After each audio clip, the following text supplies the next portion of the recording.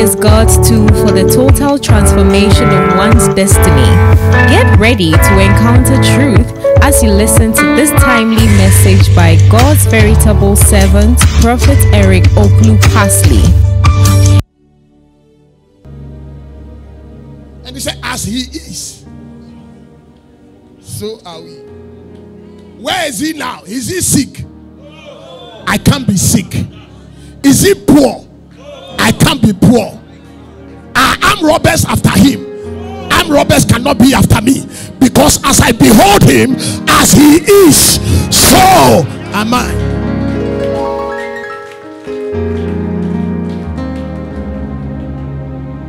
That is the message of the scripture. When you point to him, Jesus Christ, he said, my sheep, they know me and they hear my voice, and nobody can pluck them out of my hands. So that means that nobody who wants to kill me can kill me, because I am hidden in Christ Jesus in heavenly places. It is in him I move and live and have my being. I prophesy over your life. Anything running after your life, today it is over. The Bible is a Christocentric book with a Christocentric message. The Bible is not because you can't peer anybody to a jemu. Hell is locked. Mommy, I used to ask myself a question. Assuming I went to slap somebody 20 years ago and the person was praying for me to die, would God have answered that prayer? Because God knew that a time will come, he will use me to lead people to his kingdom. So you don't, the Bible said that the grace of God has appeared to all men, including the fetish priest. The grace of God is over his life. The problem is that he has not realized that the grace of God is there, and then he will respond in faith to it, and salvation will happen. So rather than spending all your time praying for your uncle to die, spend all your time knowing Christ, and when you know him, the kind of impact you make, your uncle will be brought to Christ through you. Because God is patient, wanting everyone to come to repentance. Because if we are busily killing people, we are not different from fetish priests. Isaiah chapter 11, verse 1 and 2. And there shall come forth a rod out of the stem of Jesse, and a branch shall grow out of his root, and the Spirit of the Lord shall rest upon him. Now, I'm just reading the verse 2 to make you understand who Isaiah was prophesying about. Are you here? That is why I said that the Old Testament is full of shadows. That is why even the prophets, when they prophesy, they did not know what they were saying. Do you know one of the problems of John the Baptist? One of the problems of John the Baptist was that his only assignment in life was to announce the Messiah. And when he announced the Messiah, he should have closed his ministry. But when John the Baptist announced the Messiah, he was still baptizing people somewhere.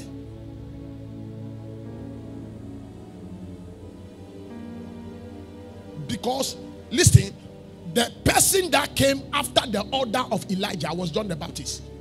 That means that the same way Elijah called fire from heaven, John the Baptist also had that capacity. But he was incapacitated at that time because his mission statement has finished. In other words, whatever assignment God gave him, he had finished the assignment. You don't know how powerless a man is until the man is outside his God-ordained assignment.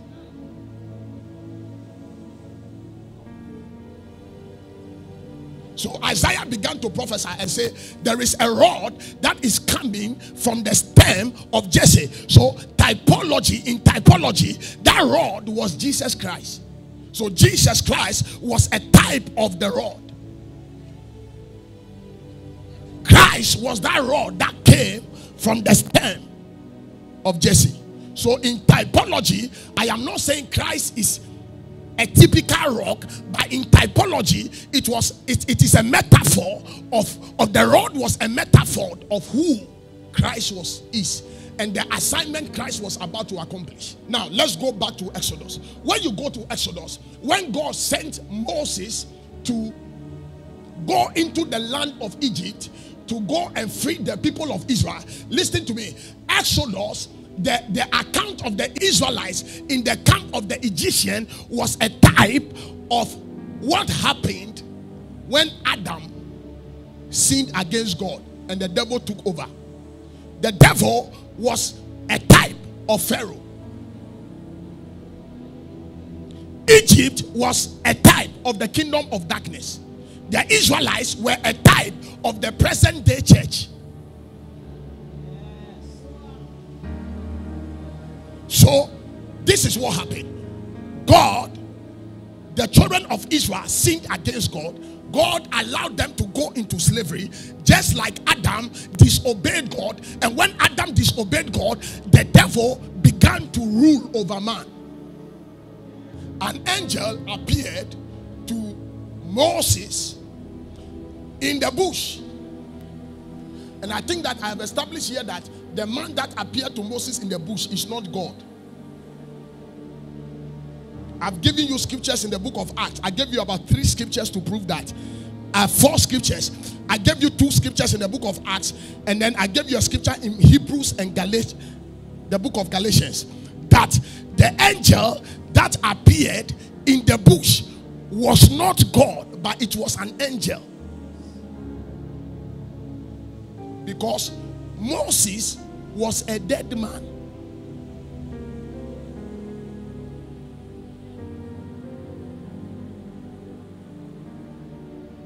Moses was a dead man. You know why Moses was a dead man? He was not born again. And he couldn't understand spiritual things. That is why the day Moses said, I want to see you, God, God says, you don't understand. You are under the law. You are the originator of the law. You are the CEO of the law. You can't be under the law and see me. But let me go into time and do something. I'm going to hide you under the rock. And Christ was that rock. I'm going to hide you in the cliff of the rock. In other words, I will hide you in Christ. Then you see my back. That was how Moses was able to write the book of Genesis.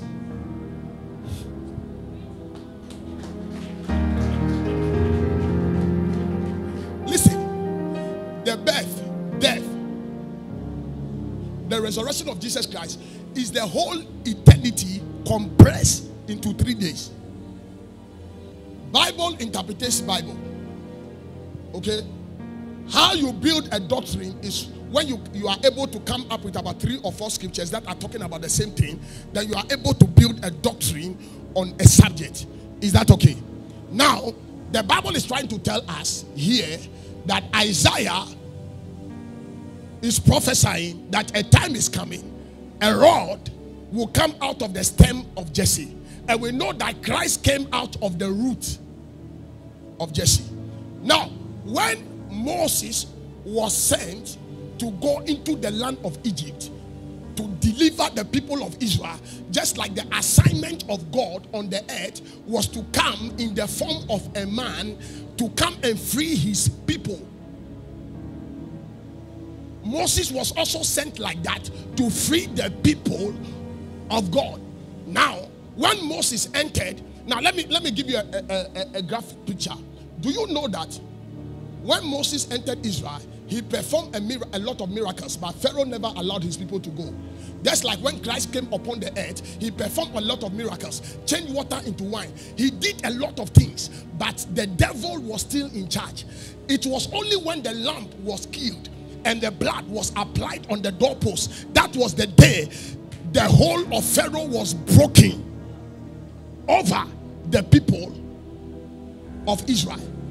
Just like when Christ walked upon the earth, he did a lot of miracles. But the day he died and resurrected, the whole of the devil was broken.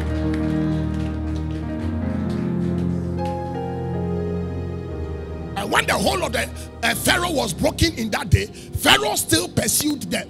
And when Pharaoh pursued them, God told Moses, he said, why are you crying to me? That means that now I have fought the battle for you. For you to defeat the devil now, it depends on you. You have the capacity to defeat the devil.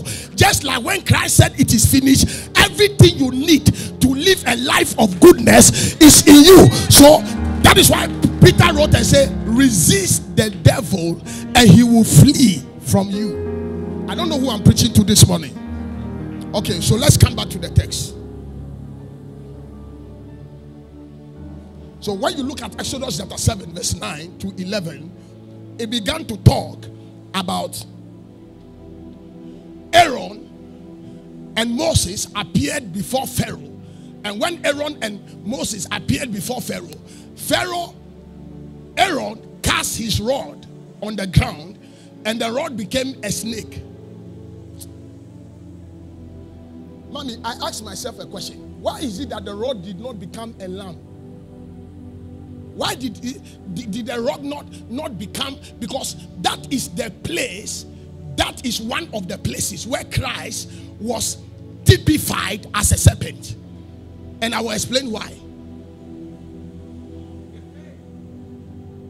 Because when you look at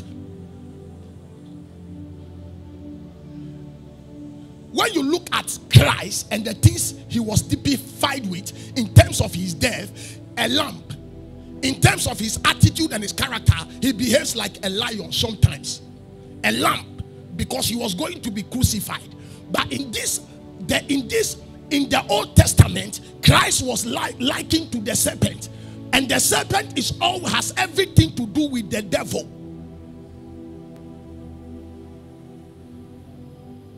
Am I making sense?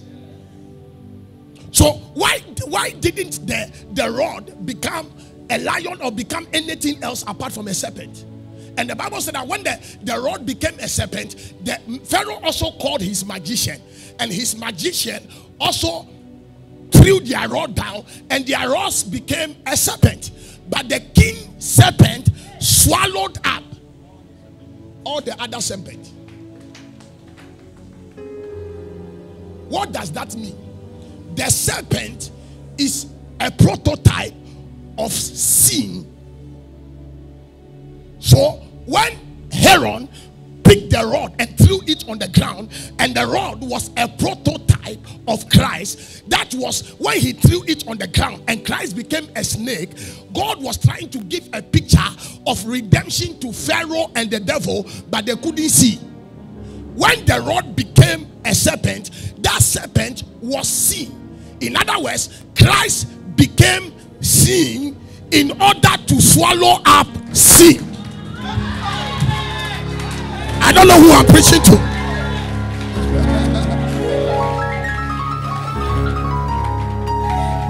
That was a playback, or that was a movie of what Christ was about to do.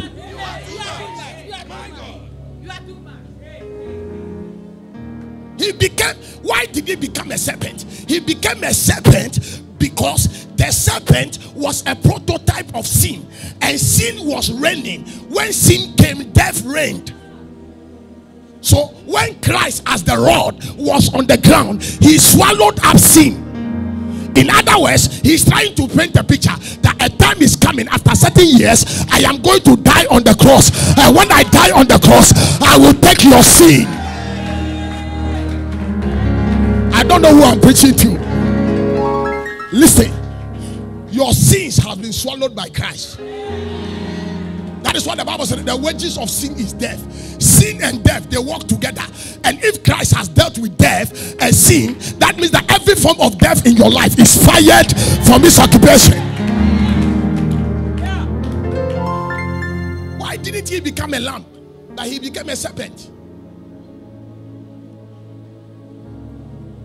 In other words, Christ became the devil to save us from the devil. He who knew no sin was made sin for us. I don't know who I'm preaching to this morning.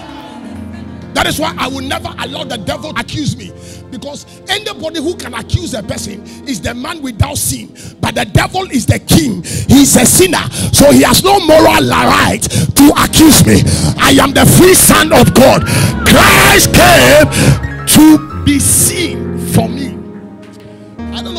listen to this one. So you see, do you know that in the Old Testament, everything in the Old Testament can be acted by Sunday school drama?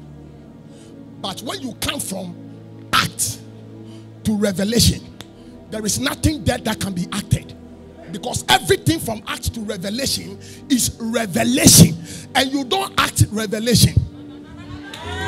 You can't act revelation. You don't act it.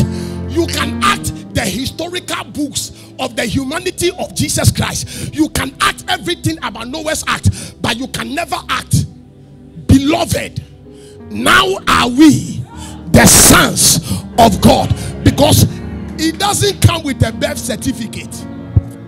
I don't know who I'm preaching to. It doesn't.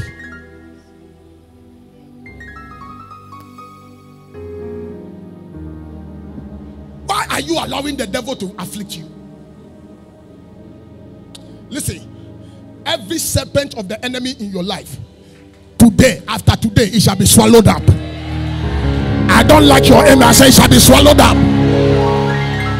Generational poverty in your life has been swallowed up. Generational diseases and sickness in your body has been swallowed up.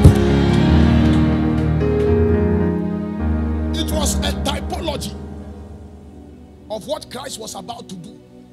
Oh, I love this God.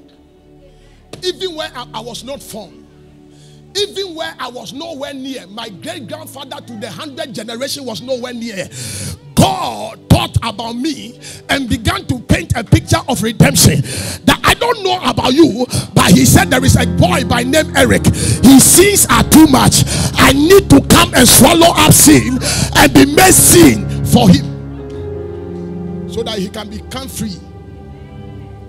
That's why he said authoritatively, he that the Son sets free is free indeed.